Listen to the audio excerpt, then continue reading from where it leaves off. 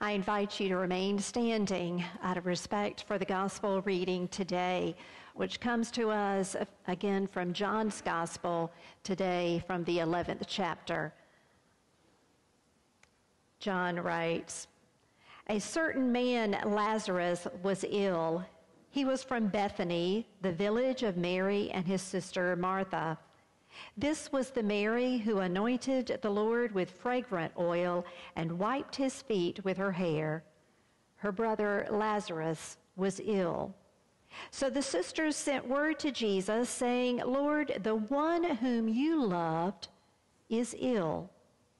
When he heard this, Jesus said, 'This illness isn't fatal. It's for the glory of God, so that God's Son can be glorified through it.' Jesus loved Martha, her sister, and Lazarus. When he heard that Lazarus was ill, he stayed where he was. And after 2 days, he said to his disciples, 'Let's return to Judea again.' The disciples replied, 'Rabbi, the Jewish opposition wants to stone you, but you want to go back?' And Jesus answered, 'Aren't there 12 hours in the day? Whoever walks in the day doesn't stumble because they see the light of the world, and whoever walks in the light does not stumble because the light is with them.' He continued, 'Our friend Lazarus is sleeping, but I'm going in order to wake him up.' The disciples said, 'Lord, if he's sleeping, he will get well.' They thought Jesus meant that Lazarus was in a deep sleep, but Jesus had spoken about Lazarus' death. So Jesus told them plainly, 'Lazarus has died. For your sakes, I'm glad I wasn't there, so that you can believe. Let us go to him.' Then Thomas, the one called Didymus, said to the other disciples, 'Let us go too, that we may die with Jesus.' When Jesus arrived, he found that Lazarus had already been in the tomb for 4 days. Bethany was a little less than 2 miles from Jerusalem. Many Jews had come to comfort Martha and Mary after their brother's death. When Martha heard that Jesus was coming, she went out to meet him, while Mary remained in the house. Martha said to Jesus, 'Lord, if you had been here, my brother wouldn't have died. But even now, I know that whatever you ask, God will give you.' Jesus told her, 'Your brother will rise again.' And Martha replied, 'I know that he will rise in the resurrection on the last day.' And Jesus said to her, 'I am the resurrection and the life. Whoever believes in me will live even though they die. Everyone who lives and believes in me will never die. Do you believe this?' She replied, 'Yes, Lord. I believe that you are the Christ, God's Son, the one who is coming into the world.' After she said this, she went and spoke privately to her sister Mary, 'The teacher is here, and he is calling for you.' When Mary heard this, she got up quickly and went to Jesus. He hadn't entered the village, but was still in the place where Martha had met him. And when the Jews who were comforting Mary in the house saw that she got up quickly to leave, they followed her. They assumed that she was going to mourn at the tomb. But when Mary arrived where Jesus was and saw him, she fell at his feet, and she said, 'Lord, if you had been here, my brother wouldn't have died.'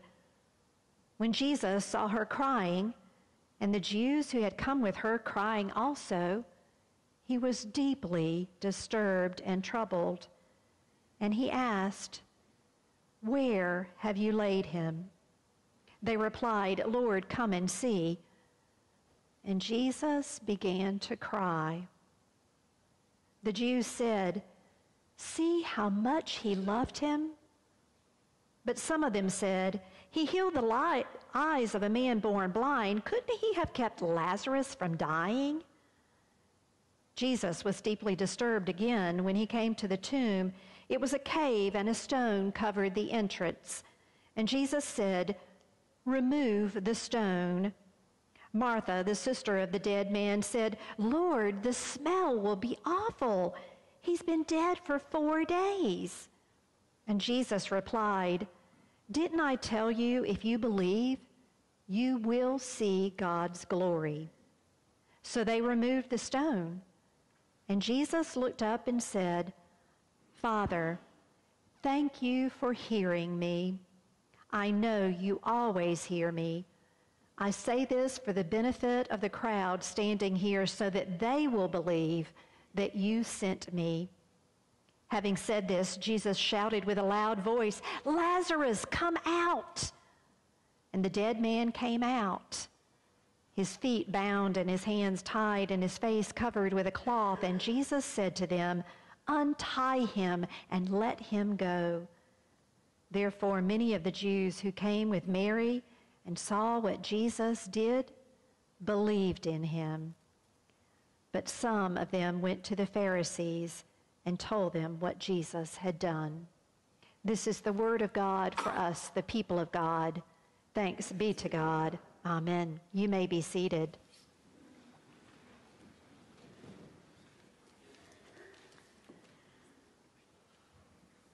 Well, I want to start out today with a quick little quiz.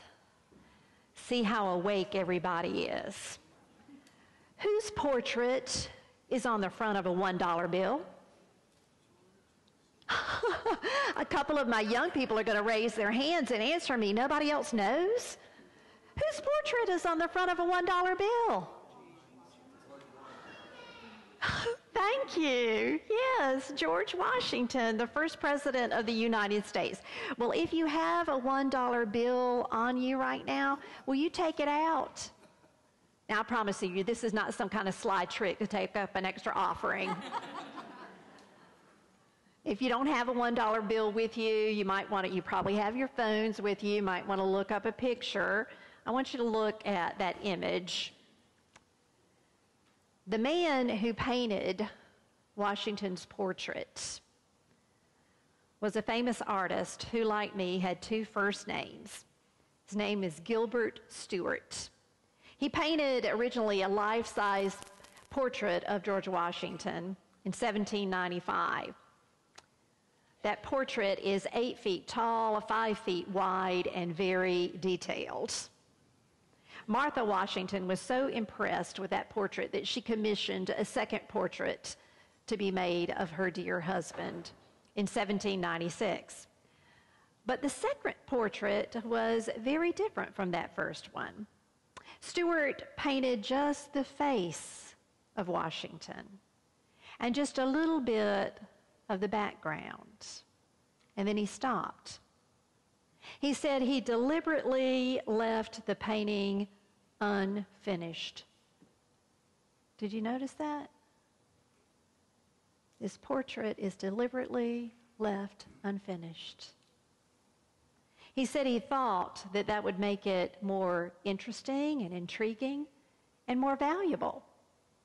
And to prove his point, he made many copies of that portrait and he sold them each for $100. That second unfinished portrait became so famous that it is the one that is used to represent our first president on that $1 bill. Now, I tell you this story because we are traveling through this 40-day season of Lent, a period set aside specifically for Christians to reflect on the events leading up to Jesus' death and for us to get an idea of who Jesus is. And we have chosen this year to look very much at that question, who is Jesus? And we are using the statements in the Gospel of John known as the I am statements to help us paint a portrait of who Jesus is. We have heard that Jesus is the bread of life. We have heard that Jesus is the light of the world. We have heard that Jesus is the gate or the door of the sheepfold, and that Jesus is the good shepherd. Each one of these images is an unfinished portrait of who Jesus is. And today we're going to hear another piece of the portrait of Jesus' beautiful life and what his life, his death, and his resurrection means for each one of us. Next week, we will hear another piece of the portrait. And the following week, we will read the seventh statement that is given in John's Gospel to help us get a more complete picture of who our Savior is. Today, we have read from John's Gospel where Jesus declares, "I am the resurrection and I am the life." The Gospel reading began with a report of his dear friend Lazarus' illness. And it goes on to describe Jesus finally arriving in the little town of Bethany, where Lazarus and his sisters live. And Lazarus has already died several days earlier. His body has already been placed in a cave and sealed. But that was not the end of Lazarus' story. For Jesus raises him to new life, releasing him from the grave.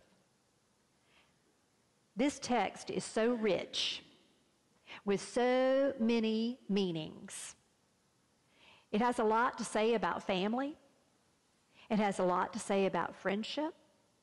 It has a lot to say about prayer and waiting for God to answer.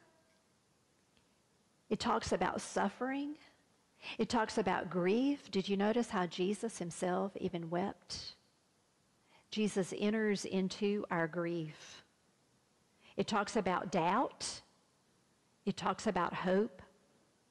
It talks about death. And it talks about dying.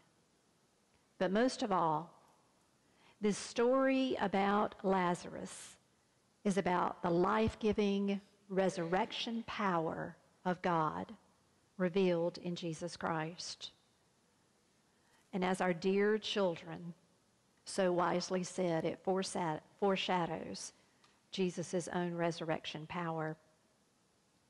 This theme of resurrection is not new in John's Gospel. It's a theme that runs throughout all of Scripture. Listen as I read from the Old Testament Psalm 130, verses 1 through 2. It begins, "Out of the depths I cry to you, O Lord. Lord, hear my voice. Let your ears be attentive to the voice of my supplication." And the psalm goes on to speak about how God's forgiveness and God's unfailing love, even in the depths of sin and despair, God's forgiveness and God's full redemption is there, and new life can begin. New beginnings can start. In the book of Ezekiel, the prophet sees a valley of dry, dead bones. "Mortal, how can these bones live?" the Lord asks. And then the Lord provides the answer. "Thus says the Lord to these bones, I will give breath to enter you, and you shall live." Right before Ezekiel's eyes, the valley of bones comes to life and is assembled into a vast army. The resurrection power of God. The power of God to bring new life out of death and darkness and despair. Romans 8, that we used as our affirmation of faith today, talks about being dead to sin, but alive in the Holy Spirit, dead to the way of life, but alive in righteousness. Death is replaced by life and peace. And that's the resurrection power of God, at work in the here and now, not just at some point in the future. That's the power that Jesus displays when he raises Lazarus from the grave. The power that Jesus claims for himself when he says, "I am the resurrection and the life." The power that we see when Jesus is raised on Easter morning. Just before Jesus declares, "I am the resurrection and the life," did you notice what Martha said to him? Martha said in verse 24, I know that my brother Lazarus will rise again in the resurrection at the last day. Martha was part of a Jewish group that believed in the resurrection at the last day, at some point in the future. But how comforting do you think that was for her to hear from Jesus right then? Right then, she wanted Jesus to do something for her. I know that that will happen in the future, but right now my heart is breaking. There are many verses in the Bible that remind us of the truth of resurrection in the future. And we talk about it every time we have a service of death and resurrection, a service, a memorial service, or a funeral service. We talk about that future hope of resurrection after death. And the scriptures do promise this to us. 1 Corinthians 6 says, and God raised the Lord and will also raise us by his power. 2 Corinthians 4 says, we know that the one who raised the Lord Jesus will also raise us with Jesus and will bring us with you into his presence. And 1 Thessalonians chapter 4 says, for the Lord himself will cry out a command with the archangel's call, and with the sound of God's trumpet will descend from heaven, and the dead in Christ will rise. These verses offer to us encouragement and comfort in the face of death. That death does not have the final word over us, life does. We have a hope in that future resurrection. Grief and sorrow and pain and suffering will not be the end of us. Through faith in Jesus Christ, one day, resurrection will come after death on this side of heaven. So with Martha, we understand resurrection as a future hope. The best is yet to come. We will be reunited with all of those who have gone before us. But Jesus says, Martha, that's not all there is to it. For I am the resurrection and the life. Not I will be the resurrection and the life at some future point.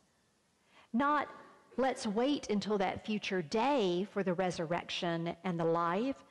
In other words, resurrection and new life are not only for some future time, but resurrection and life can happen in the here and now. When you feel dead and dark and trapped and hopeless on this side of heaven, new life and resurrection is possible.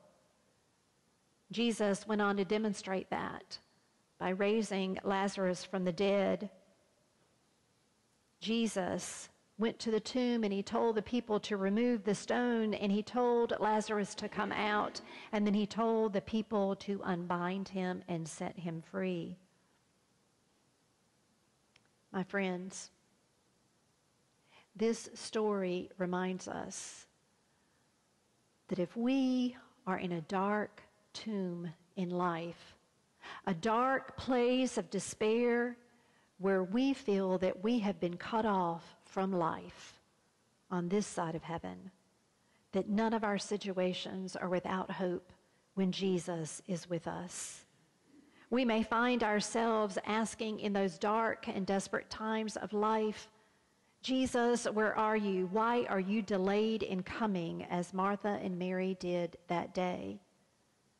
We may find ourselves in situations where we wonder, how could God have left this happen? When will resurrection come? But out of those depths of despair and doubt and darkness, Jesus is calling each one of us by name, just as he called Lazarus. And he is saying, come to me, and enjoy new life and new hope.